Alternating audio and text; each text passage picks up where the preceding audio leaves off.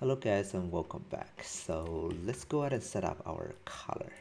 So let me grab a transformation 2D to get a copy of the colors, and then sorry, the head map. We can use this to pass through a gradient map here, and then we can go to the gradient color and we can start clicking here to add new pins, and I don't really need one there, so delete that. For the base, it's gonna be black. I like that.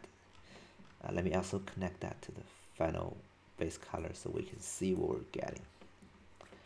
Alright, so again, it's gonna be black on the bottom, and then when it's getting a little bit higher, we're gonna change that to a bluish color. So something like, yeah, like that. Okay, and then keep on going to the middle. It's gonna be more like a saturated, kind of like, I don't know, a little bit more green, kind of like bluish color, something like that. When we reach to the very top, it's gonna be something more like a yellowish color, and it's more grayish. Okay, now we don't want to make the color to be not much more bright. In my opinion, I think it should be just a different color. Okay, something like that. Less saturated. Okay, and for the color in the middle, maybe it can be that much more different. I mean, a little bit more different. And maybe the base one can be more darker and grayish blue. Okay, and it's to be really black here on the edge.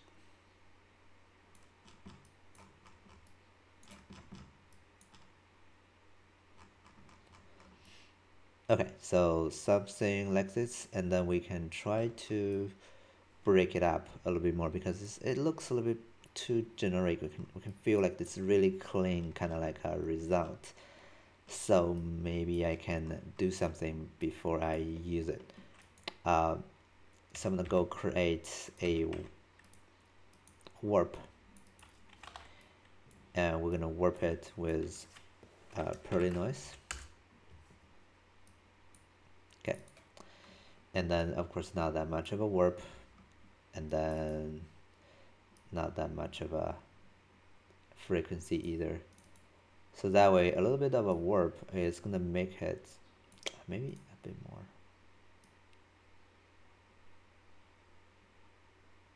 Yeah, that's a little bit too much of an intensity. Yeah, so we're gonna use that to break it up so it's not like completely the same. Okay, but I wanted to also have some matching result, so I'm gonna go try to do another blend here, and that's gonna be the bottom, that's gonna be the top, and that result goes to the output. And here we can do like just a blend. I just lower that down. Okay, and then for this one, maybe I can give it a little bit more blur, high quality grayscale. So just trying to figure out a way to not making it like completely the same as the actual variation of the height map. So to introduce some variant. Before it was like this, right? And then I use that to kind of like blur them a little bit. Okay.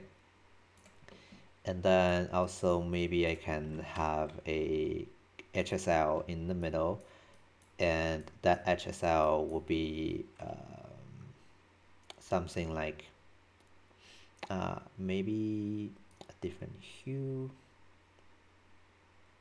more like orange-ish, and then saturation can go down, of course. Yeah, maybe a bit darker. All right, and I'm gonna do a blend to blend those two together, and that's gonna be the back, and that's gonna be the foreground. Okay, and then I can try to use the pearly noise one more time. Double click to, oh, actually I cannot. There's Control Alt Shift to add this reroute, which is the worst rewrite node I ever seen. Anyway, so just to add some more breakup here, I think it's a little bit too blurry in this case. I'm gonna go create a curve node so that this curve node will take care of the contrast. So we're introducing some smaller spot of, variation.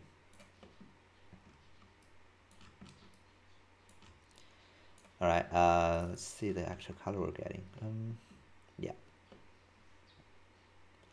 So one more thing we could do is for the result of this curve, we can do a warp node to warp it by this guy, so that maybe just a little bit, so that that warp will introduce some like break up to this pearly noise, so that its variation it's somewhat follows the slope or the variation or the changes the original shape is having.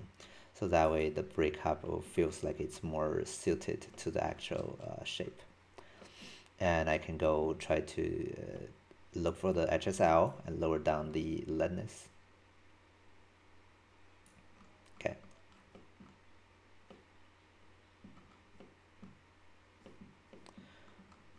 All right. Maybe I can make the warp to do a bit more, but afterwards I do a blur. High quality grayscale. And just blur it a little bit.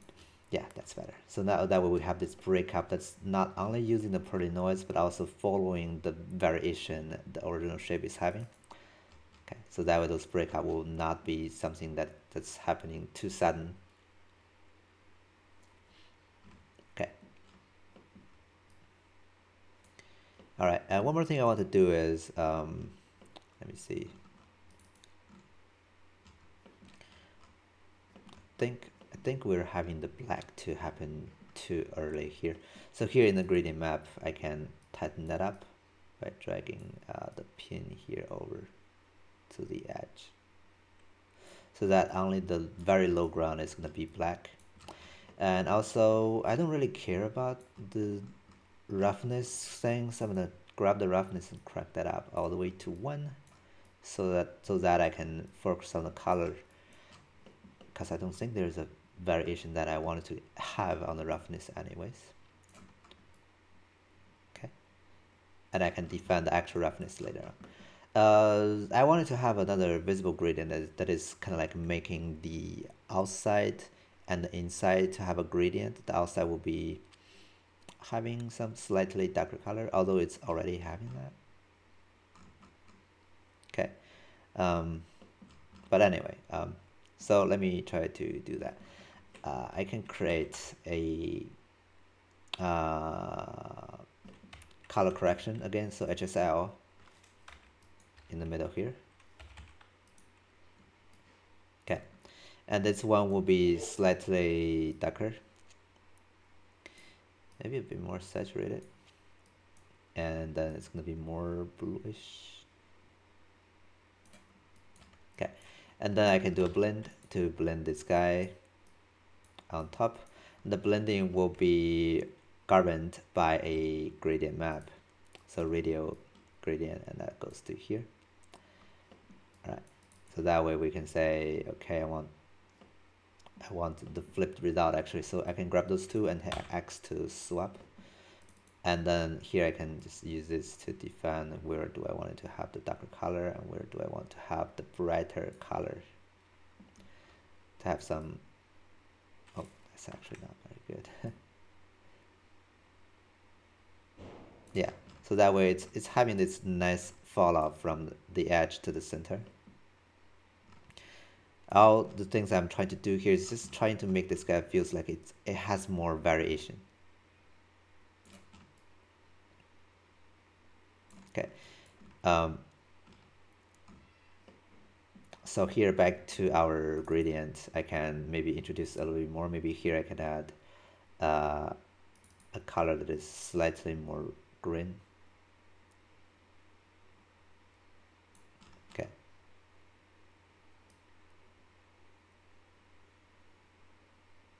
Maybe more, I don't know.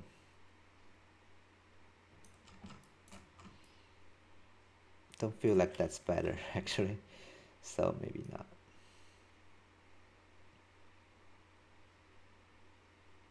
Maybe just slightly more green color.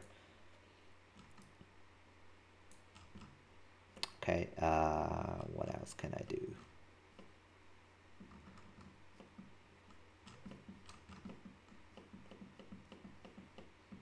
So this is our warp node. As you can see, we do have some brighter and darker colors, so I'm going to do a histogram scan here. Make sure that goes to there. So for this one, I'm going to go drag the position up at some point and contrast to be something a bit higher.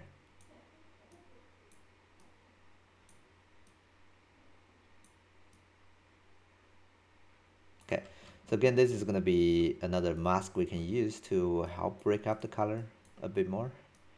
Okay, so I'm going to use this guy as a mask, and then I'm going to do like another blend and blend this color with a tweaked color here using that mask. And let's see what I'm tweaking here. Maybe I can make it a bit darker.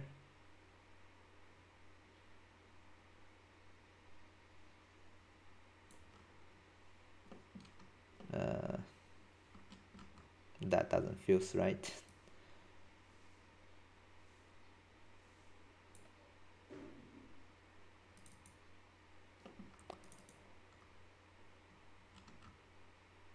The mask here, maybe it's having too much of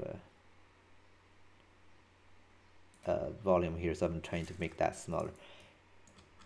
Let's see, we have this brighter color in the middle that's gonna be governed by this mask, and maybe a bit more saturated. Yeah, you can see now this middle part is having this really just that much of a smaller variation here in the middle to make it looks like, okay, this one has a lot of interesting thing happening. Okay, that's what I'm trying to achieve.